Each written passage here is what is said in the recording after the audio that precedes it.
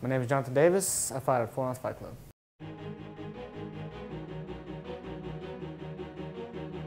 I've been training for going up to 3.5 years now. Started in August, so been about 3.5 years. I started boxing at Savannah Gym down in Southwest for a little bit.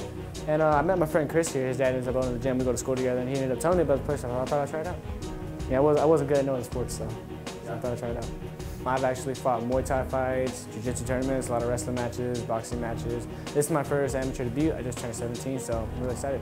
There was a couple of difficulties because I can't dip my head. A lot of change in strategies and skill-wise. It was a complete difference. I learned a lot of new stuff. Just coming to the gym completely changed me from boxing over to kickboxing, Muay Thai, wrestling, Jiu-Jitsu. I learned it all and I loved it. My comfortable zone is stand-up. I love to strike. I love to go in there and throw down, bang if I have to. I just love to strike. I'm comfortable on the ground. I love to wrestle. Been wrestling for a while now, but striking is where it's at for me. I love it. First time I went into a ring, I was so nervous. I saw my mom there, my girlfriend. I was like, man, there's a lot of people. And it wasn't even a big fight. It was just a little family fun day here at 4 Ounce. I was like, man, there's a lot of people here. You know, I fought some kid I didn't even know. It was the most scariest thing I've ever had to do in my life. You know, but I went in there, I got beat up, you know, for the first time ever fighting. You know, it was hard. It was hard to take it, but I ended up coming back, you know, because I just love the sport, I just love to fight, you know. So that's just, first time got beat up, took a beating, but you know, time to come back. Anything can happen in the ring. I went in there cocky, thinking I'm good, I'm the best.